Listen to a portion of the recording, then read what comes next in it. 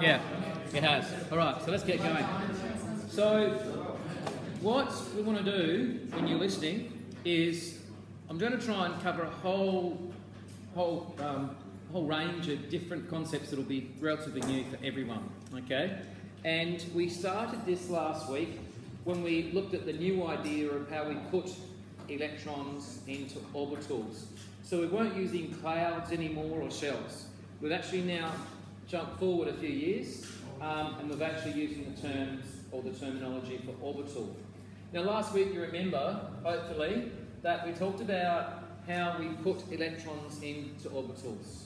And we do it from the lowest energy first, and we work our way up to the highest energy orbital. And last week I showed you a sequence. So you had to learn that sequence, either with the table or the whatever system you want to use, but you have to be able to put electrons into orbitals, okay?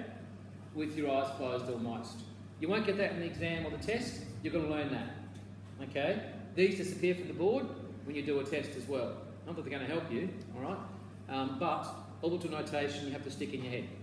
So if I had sodium, for example, we had this idea of energy levels, and we talked about putting electrons into each of the orbitals, and last week we spoke about the fact that electrons travel in pairs and they have got opposite spins. Don't have to know why or how that happens, we just have to actually be familiar with it right now. So that was an introduction to orbital notation, and I've used sodium metal as an example. Last week I said your big practical coming up that involves some of this equipment in front of me, like complicated Bunsen burners and bits of wire and acid and samples of chemicals and all sorts of other weird and wonderful bits of equipment, and something you wouldn't have seen before is a spectroscope. You're going to be using this for your practical, okay, over the course of this week. We've actually got 4 lessons or so to complete the prac. Plenty of time. The practical itself is not complex, but the theory behind it is. Okay? It's a very simple practical in terms of method, but it's how you analyse the results which is important. So I now want to take you to that next level and explain what this is used for and how does it relate to orbital notation. So this is a spectroscope. It looks a little bit like a telescope, okay? And if I were to open this up, right in the middle of the spectroscope, there is a prism. Okay, and you know, or you should know, if I put white light through a prism, what would I observe? I just get a spectrum, I get a visible spectrum. So if I were to go outside and point this at the sun, and we'll do this, okay, once we finish recording, if I were to even point it at these lights here, I'm just going to orientate it correctly. If I were to point it at these lights, I'm not seeing the whole visible spectrum because these have got LEDs in these. I'm actually seeing the spectrum emitted from whatever the actual elements are in those LED lights. I'm not seeing a visible spectrum. So inside of this, there is a prism. And what it does, it slows the light down and it divides it up into all of its different wavelengths. That's what the prism does, okay? So our spectroscope looks like this. Oops, that's a bad picture.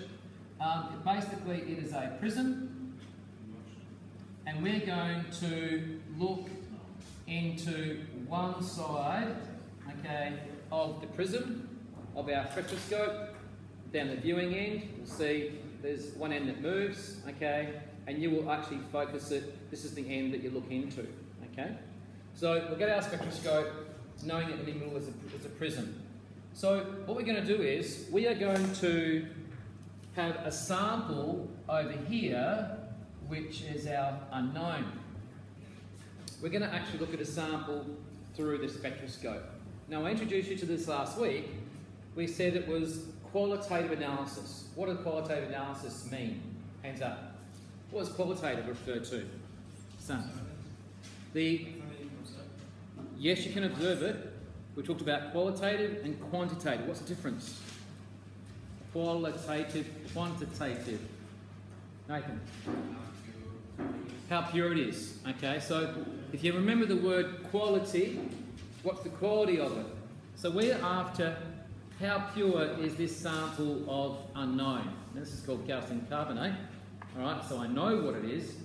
So if I were to test this, I should be able to observe a result for calcium, knowing that that's what's on the label. But I could actually give you any salt, and that's what you will be doing. You get 3 salts that you have to actually qualitatively analyse. You've got to work out what's in the salt. And the way we do that is atomic emission spectroscopy. New word, atomic emission spectroscopy. Okay? So, I'm going to write that down somewhere. Atomic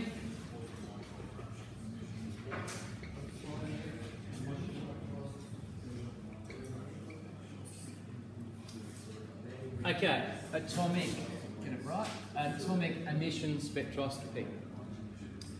So, what we are doing is, we are observing an unknown, okay? We're looking at the unknown through a spectroscope, and using what we see, we're going to try and determine what the unknown is. However, it won't make much sense unless you know what we're going to see when we look through the spectroscope. So this is what you're going to see when you look through the spectroscope. I'm going to talk about what you're going to see first, and then I'm going to talk about why you see it next. Okay? So if I look through a spectroscope, okay, at a metal, and it has to be in a certain format, we're going to call it the excited state, and we introduced that to you last week. So this is the ground state for sodium. If I were to actually heat that in some way, I have to turn it into the excited state. So I just can't put this here and look at it through the spectroscope and see anything, because there's nothing happening with the sample. I have to actually change the atomic structure, okay, of the sample before I can observe any changes. And the way that we do that, if you haven't already guessed, is with heat, okay, through a Bunsen burner. This has got some errors in it, some inherent errors that we'll talk about a little bit later in the experiment, but I'm not going to give everything away right now. So we've got a spectroscope, we've got a sample. We have to actually excite the sample first, or we won't see anything. So what we're going to see from an emission perspective, if you are looking on the prac sheet, and it's much easier for me to show you what they look like, because these are atomic emission spectra for a few salts, okay? However, it's not in colour, it's only black and white. However, it should be in colour to actually give you a better idea about what it looks like.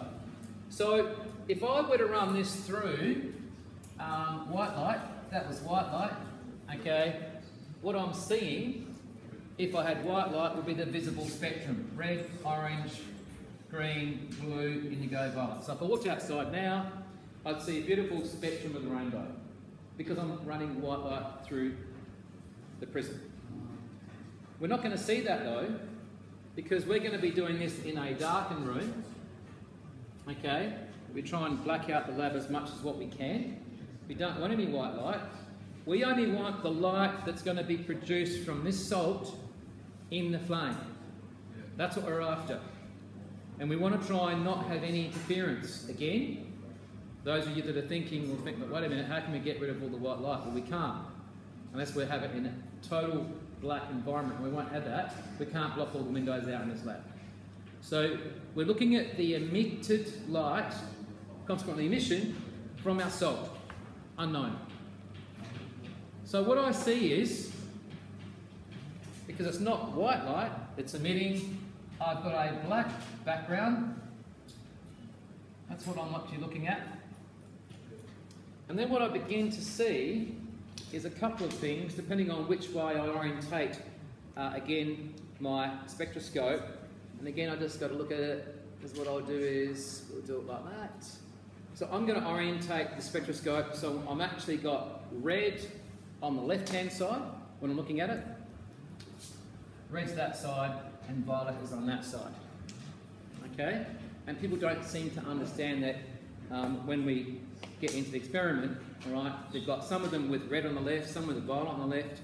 Whatever you determine from your data, okay, because we have to compare these spectras between metals, so you can't have a reference that's got red on the left, okay, but you're looking at your spectroscope upside down with violet on the left, okay, because it's not going to match. So you have to compare the same type of spectra. When you do your research, that will be obvious, I hope. Alright, so I'm going to observe this through the spectroscope. And what I'm going to observe is a couple of things. You'll actually see what we call spectral lines. So I'll actually see maybe a couple of red lines here, like that. And then I might end up seeing maybe an orange line somewhere there.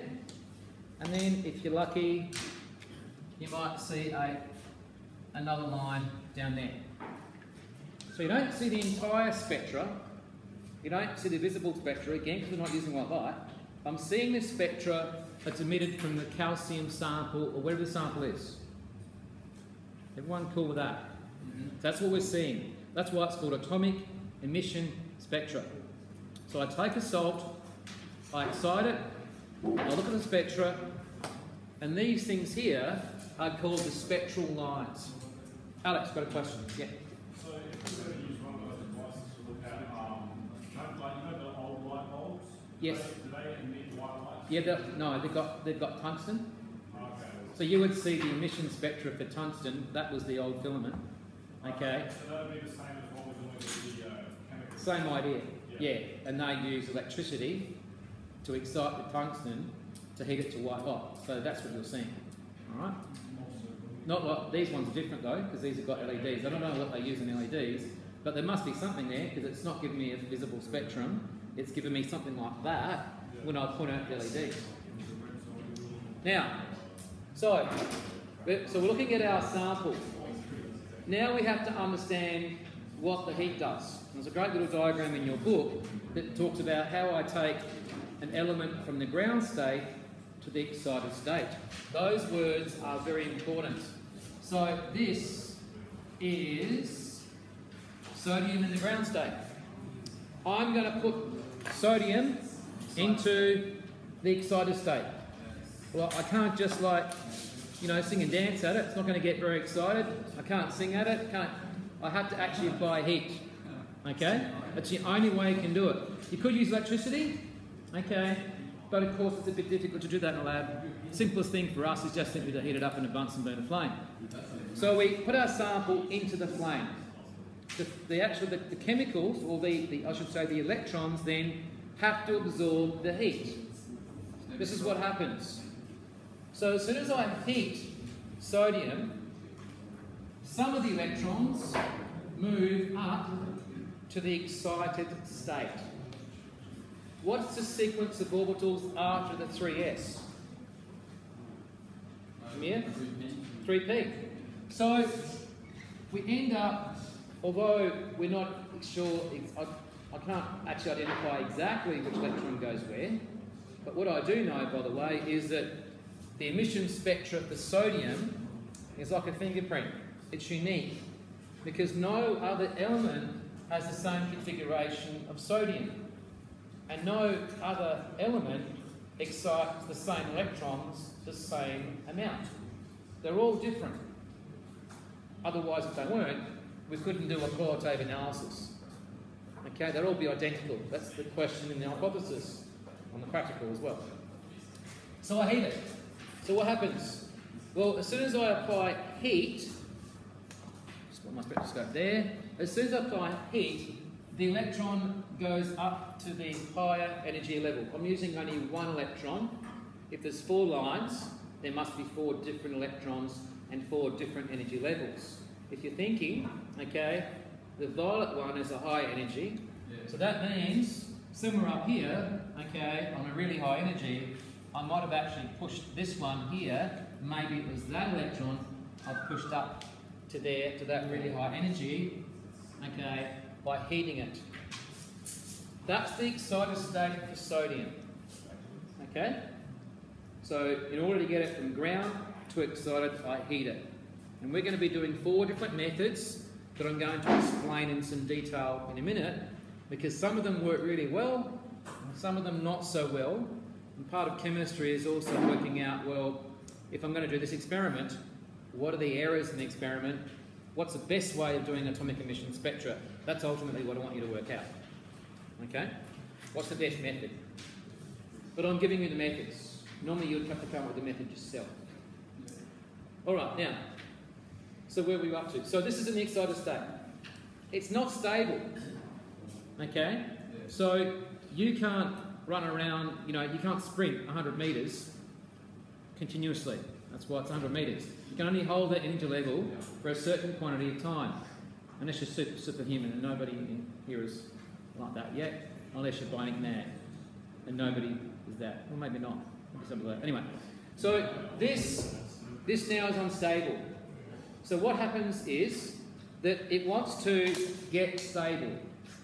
The only way it can get stable is to get rid of the energy it's just absorbed. So what it does is, these electrons come back down to the ground state. We heat it, the electrons come back down to the ground state.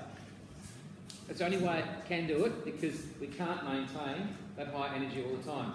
We heat the sodium, it absorbs the heat, electrons go up to the excited state, they're unstable, they come down. And that's it. So when you do the experiment, people think if I hold sodium in the flame for longer, it's going to keep on going up and down, up. No. Okay? The sodium will get excited.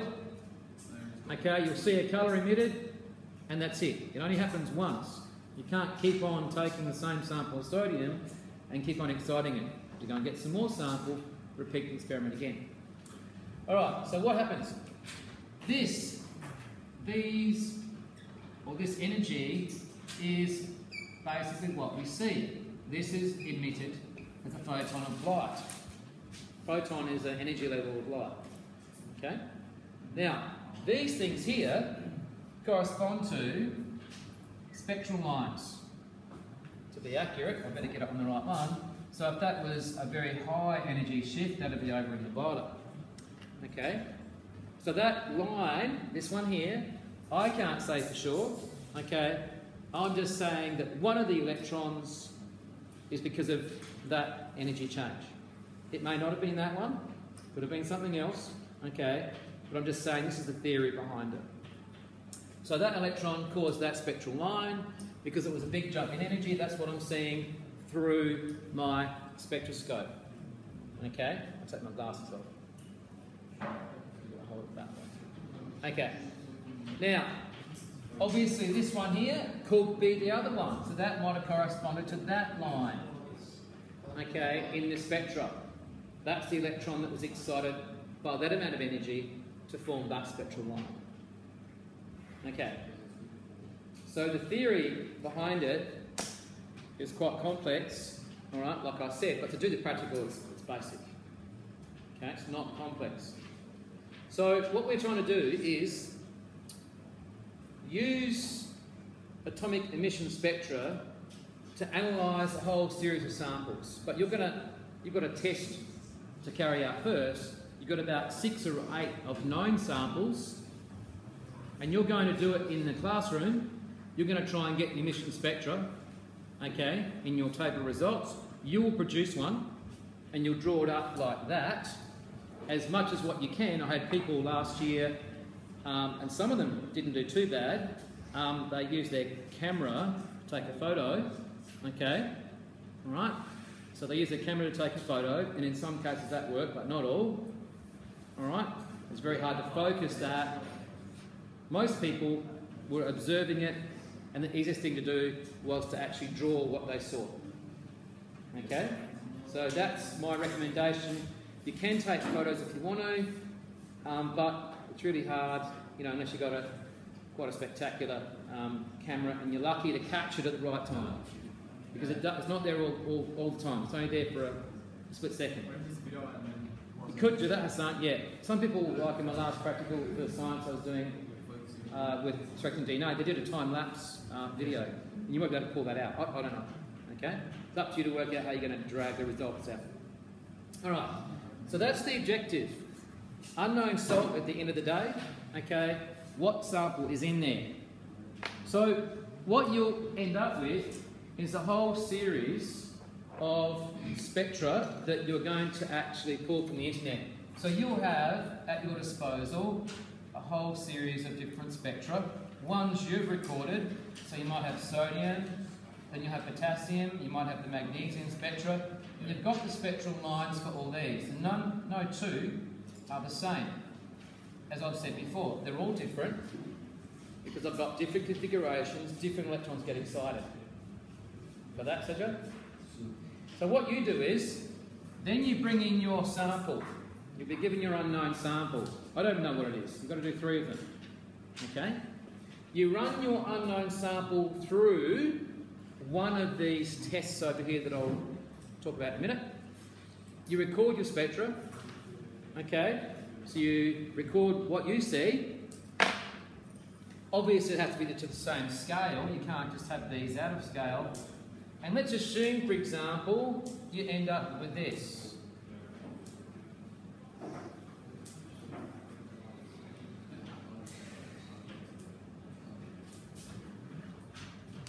You've got 3 that you've actually tested, you've got the results for, and you've also gone away and you've actually researched these, by the way. You've got the data that you can pull down from the internet. So here's the unknown, and the question is, what is in the sample of salt that you're given? Hands up if you can tell me which one it is. Harrison. It's going to be magnesium. Excellent. So what you'll be doing is, you'll be using your ruler, you'll go across, and whatever line matches the spectral lines for the unknown, okay, is the unknown. So tick, tick, you've identified they are the lines that completely overlap, so that must be your unknown sample. That's where we're heading in the experiment. Everyone happy with that? Yes. All right. Can't explain it any simpler. The method, Alex. Can we do underwater as well? Can you do? Like the underwater spectrum, like how things appear underwater. Isn't it different? No, we're not going to do anything because we can't excite it underwater. It's going to cool down. Is there a way that examines the way? Don't think so, Alex. No, I haven't seen any emission spectra done in aqueous. Because doesn't the light stop penetrating like 6 meters? Yeah, it does. Yeah. So it wouldn't work. All right.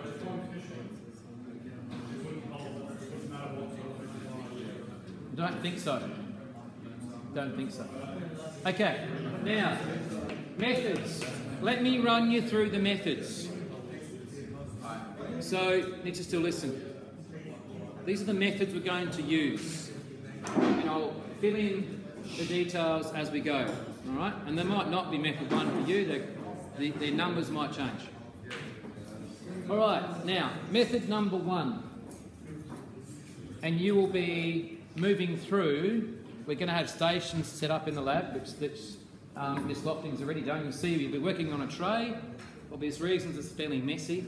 And so method number 1 is using nichrome wire, and you'll be actually taking your sample, okay? You'll be washing the nichrome wire in some hydrochloric acid, heating it.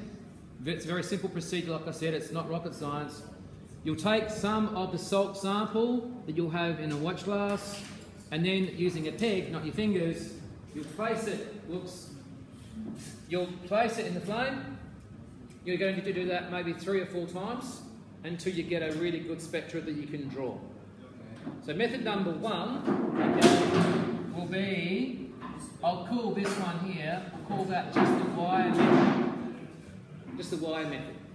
Now you won't all get a chance to do that, okay, because there simply won't be enough. Well, we might, we'll see how we go, but you're normally going to be doing at least, you have to do at least 2 methods. But you won't get to all 4, I don't think. All right, method number 1 is the wire method. Method number 2 is a soaked toothpick method. Now, basically what happens is it comes out in the same container, but what Miss Lofting has done is she's got toothpicks in here that have been sitting in the solution's in the container as well, and you'll actually use some tweezers and pegs, and you'll put the toothpick in the flame of the salt that's been dissolved. So method number 2 is, we'll call that, this one here is the toothpick method, and you get pretty good results from that one. Okay? So toothpick method is really quite effective. Well, I think it is. That's up to you to prove that. Okay? So you'll need to see what results you get from that method. Alright, method number 3 is a bit messy. Well, 3 and 4 are both messy, actually. Method 3. Method 3, you'll need to have something behind your flame. Because method number 3 uses a spray bottle of the liquid, of the salt solution. So if I were to test this sample, I need to dissolve it into water first, it goes into a small spray bottle, and then I need to spray it into the flame. By the way, it's the blue flame, it's not the safety flame, it's the blue flame that we're doing this with. Okay, and again, we are recording the spectra. Okay, as we do that. It's quite a messy one because you've got fine mist spray going everywhere. So you'll have gloves, and the bench will be pretty much covered so you don't make a mess. So there is also a method, okay, and this method here uses a spray method. Isn't that in the bottom one, sir? Question mark? I think the bottom one was the spray one. What? Is it the bottom one with the spray? No, this is different again. Okay? Alright, so method number 3 is a spray method. Okay, now method number 4, and I have to get the piece of equipment. Okay? Now, this one is quite complex, and you'll need to watch. It looks a bit strange, but it actually works, and I'll explain the concept behind this one. So this one has got obviously a PET bottle, empty bottle, okay? This is hooked up to the Bunsen burner, and we clamp this, all right, with a retort stand. This is open, okay? So this is a spray method, a bit on steroids, okay? Now, the air hole here is open on the Bunsen burner, so this creates a vacuum, okay? We get the spray bottle, and we spray that into here, and because it's a vacuum, basically, gas is going to that way, the mist gets absorbed up through the Bunsen burner, goes out to the top, okay, and we get, again, the spectra, okay? Now, so this method is probably the best one, and everyone should try to get to this method, okay? Alex? Doesn't it change the colour of the flame? Yeah, of course it does, Alex, yeah. Yeah, that's what we did last year. We did this. Yeah, but you did flame test last year. Yeah. You didn't have one of these. So we're looking at the flame. You're looking at the spectra now. We're going to the next level up. Okay? Next level up. Okay. So this one, call that the bottle method if you want to, the PET method, the Coke bottle method. But this is how it works. I won't set it up, all right? But you'll see that set up for you tomorrow. Okay. Questions? Yeah. You've got to do at least 2 methods, at least 2, if you've read the experiment, at least 2, but I'd like to try and give everyone at least to have a go at this one if we can. We're going to have 2 benches set up for this one. Okay, now, very quickly, last thing. While I'm recording, I might as well give you a few little hints.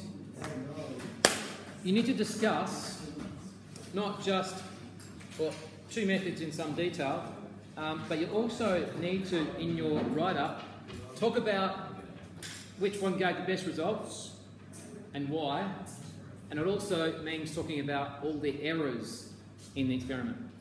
Now, you'll also get a handout shortly that will talk about systematic errors, random errors, precision, and accuracy. Things we haven't talked about yet, okay? So, we'll be teaching that as we go. So if you think about it, this bottle, these are actually labelled. And this is labelled for strontium. So the only chemical we ever put through this Bunsen burner since it was brand new is strontium, nothing else. So think about that. So you can't just use this for strontium, sodium, magnesium, calcium. So at your bench, you'll have about 4 of these set up, okay? But they'll all be labelled, and you can't put anything else through that one apart from strontium. Can you work out why? Hands up. Amir. Because you can produce another spectra. Exactly. We don't want to contaminate, first of all, we would call this our test chemicals. So if they're contaminated, if we have our actual metallic salts contaminated, it's going to really, really confuse our results for the unknown. So we try and keep it as pure as possible. So we only use one type of metal in the spray system. The next one, the wire one. Now, you don't get, well, you get a whole lot of different wires that you use, okay? But one thing you don't get with a wire system is you only get one Bunsen burner. And you're going to test sodium, magnesium, calcium, strontium. So you're going to test a whole range of metals using the wire method. The same Bunsen burner. Okay? Now, for those of you that are listening really carefully, okay, what you'll find is in the procedure, this is inherent, it's got lots and lots, okay, of random error in it. Okay?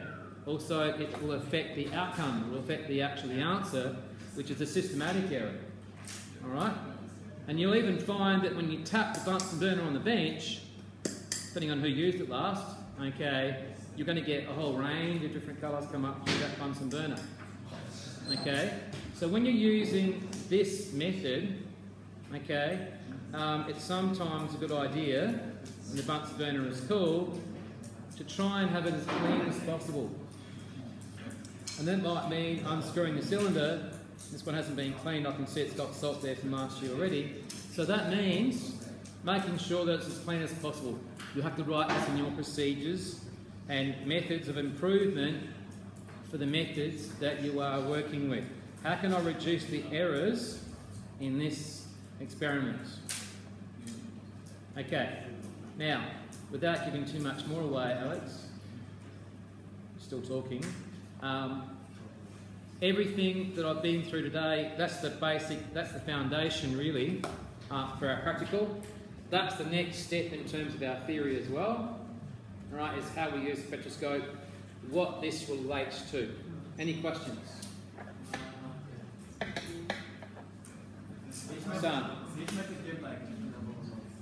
Yes, each method will give you a different spectrum. Well, let me rephrase that. It should give me a different spectrum. It should. Okay? However, when you do some of these methods, as some students found out last year, when we had all this stuff going on, some of them found out that they did, I think they did 4 or 5 samples of metals, right? And they had all their spectra lined up, and they were almost all identical. The same. Like, so they had sodium, look like that. Magnesium, look like that. Calcium, look like that. Strontium, look like that. So you've got to ask yourself, what was happening in the experiment to cause that error? Why was it that all the spectra for the salts looked the same? Because you know the theory behind it, they shouldn't be the same. So if you are getting the same, son, it tells me something about maybe there's contamination in the Bunsen burner. Maybe someone has been funny and labelled all the chemicals with different labels, but they're actually all the same chemical. So you've got to actually think, how can that error occur? Okay? What's the cause of that error? All right? And of course, not just the cause, how does it affect my results? Fairly obvious. They're all going to be the same. All right? And how can I improve that error? How do I fix it for next time? There's a whole lot of things you can go down the list and say, have I checked this? Have I checked this? Have I checked this? some things are in your control, some things aren't out of your control. Okay? All right, questions? All right, we'll leave it there.